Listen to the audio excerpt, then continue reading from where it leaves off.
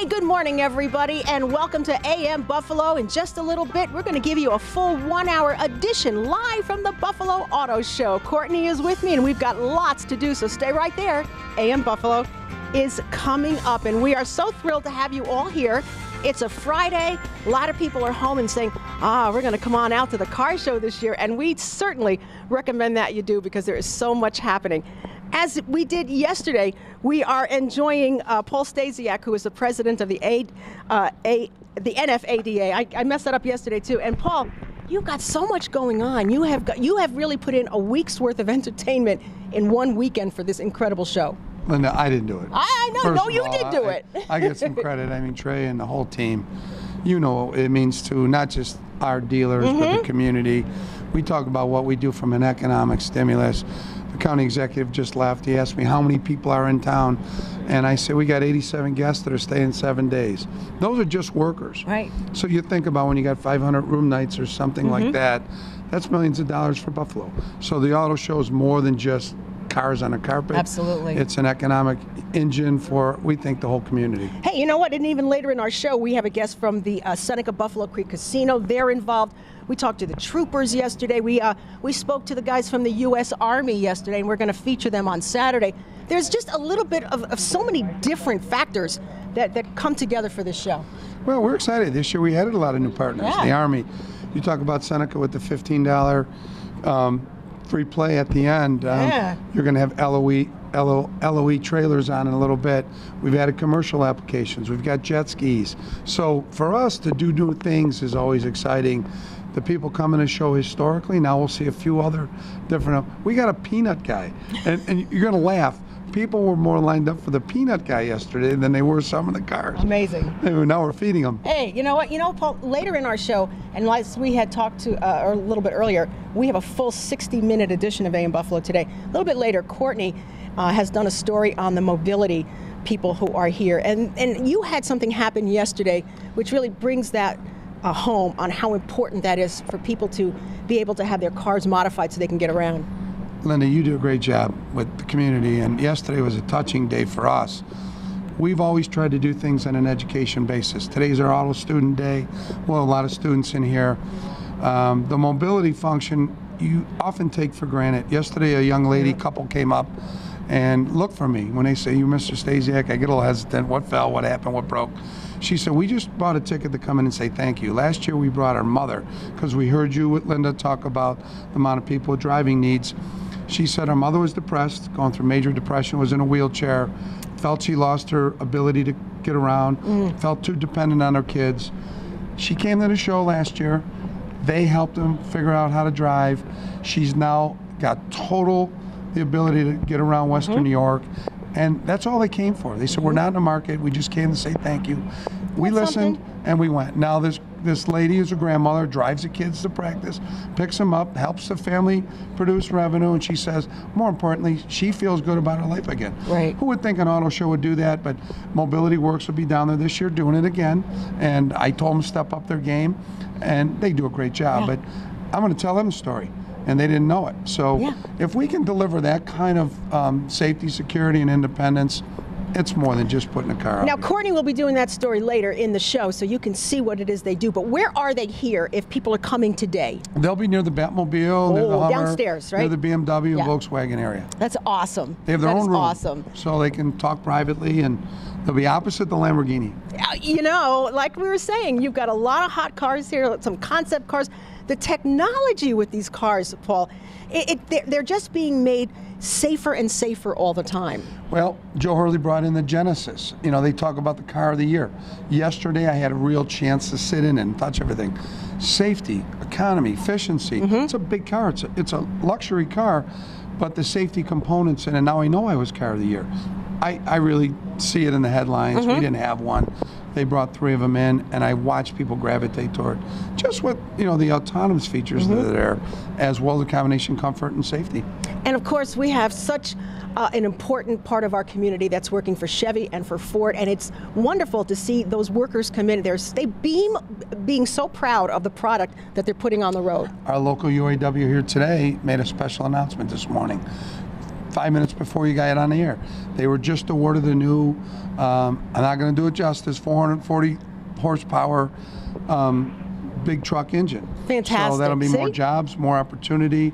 They just announced it. The county executive left, Brian Higgins. So our UAW brothers are all pumped up because it's another major engine investment to Western New York. That is fantastic. I love that. All right, now, what time are the doors opening today? 11 o'clock. 11 o'clock. Till 10. You still have, believe me, you want to be here first, too, before it really gets crowded. If you're bringing little kids, that's okay. You won't see a speck of salt here. Everything is carpeted upstairs. The cars are shiny. They're brand new. You can get in them.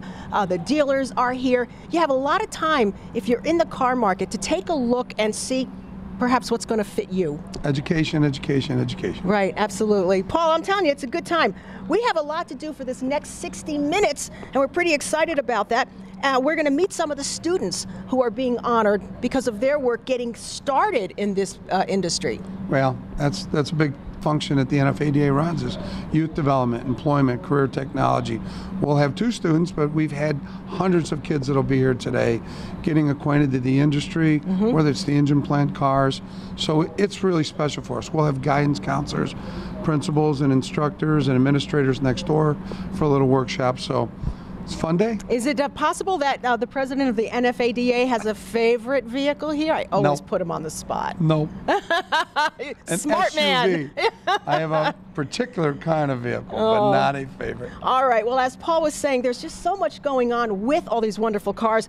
We've got Courtney standing by over at the Channel 7 Mobile Weather Lab. And you know what? She is there with the Buffalo Experience. So take a look, Courtney, and tell us what's going on.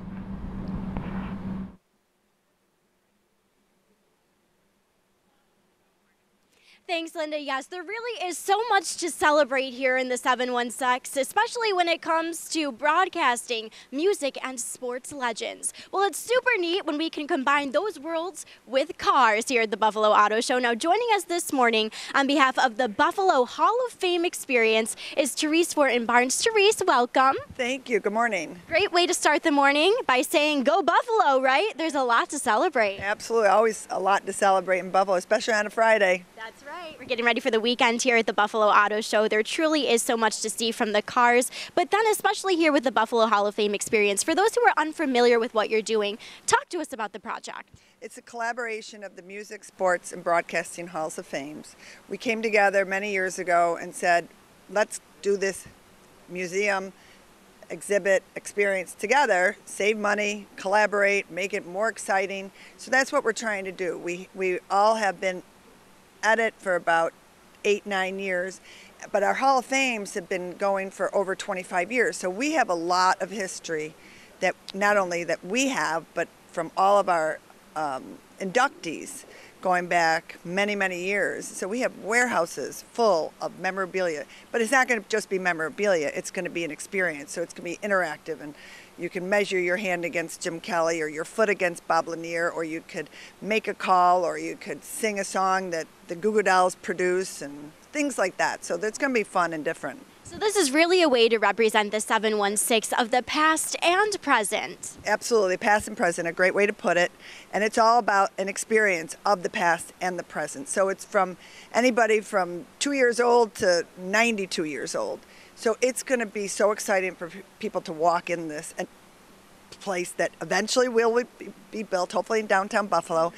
But it's also it'll be a great tourism attraction. People will say, let's go to the experience before we explore Buffalo, because you'll really learn a lot about things that have occurred here, past and present. So this is a project that's in the works, as you said, for many years now. So how can the community give back and help make this dream into a reality? So it's all about the community. This is for the community, and it's going to be a great addition to downtown Buffalo, and we're hoping in the Canal Side District. Right now, we have a text to donate campaign going on, and there's a phone number you can call, 638. Oh, you're going to have to post that for me because right. We can do that. I think it's 638-2200, and then you text auto, and then but it's also on our website, which is bfloexperience.org. All of that information is on there. You can donate anywhere from $7.16 and up. That makes sense. 716. So it's really about the community getting behind this, and we're roots right now. We need to raise money to go to the next level of hiring an executive director and a fundraising firm. So it's really exciting, and we're really gaining momentum, especially here at the auto show. Thanks to them, we're really gaining a lot of publicity. And where are you located here at the auto show? Where can Western New Yorkers come and say hi? And hey, I hear before we wrap up that some Buffalo sports legends are going to be making an appearance. Yes. Okay, so we're in room 102. We'll be there from 5 to 9 tonight, all day Saturday, all day Sunday. And come and see us, because there's a lot of exciting things to see in there, and we have somebody from each Hall of Fame in there helping to talk about it.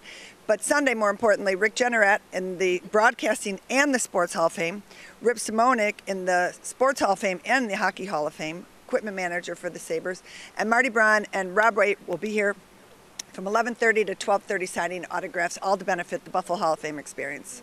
And I know our Linda Pellegrino is a part of the Buffalo Broadcasting Hall of Fame, so maybe she'll be in there too. Therese, thank you so much. It's so good to see you. Thank you for your support. Of course, everybody. Like I said, we started it. We're going to end it. Go Buffalo. Go 716. There's so much to look forward to here at the 2019 Buffalo Auto Show. Linda and I will be back with so much more. You got to see these gorgeous, may I add, salt-free vehicles. We'll be back right after the break.